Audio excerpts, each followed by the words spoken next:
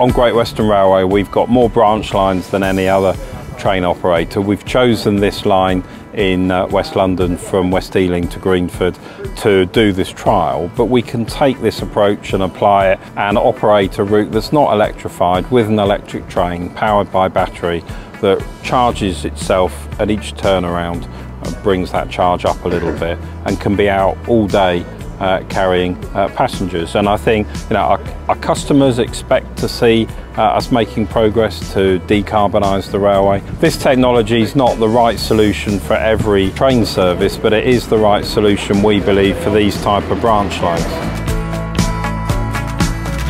I think it's absolutely fantastic. It's the high point for the team. It's what we've all been working towards, right from the point of the initial design brief to testing at Long Marston. And then this was always the moment we've been waiting for, is the system installed at West Ealing and running the train.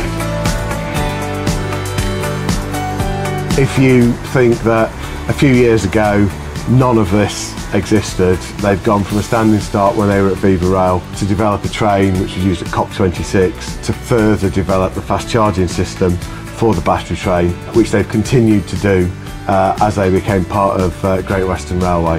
So couldn't be prouder of the team, really.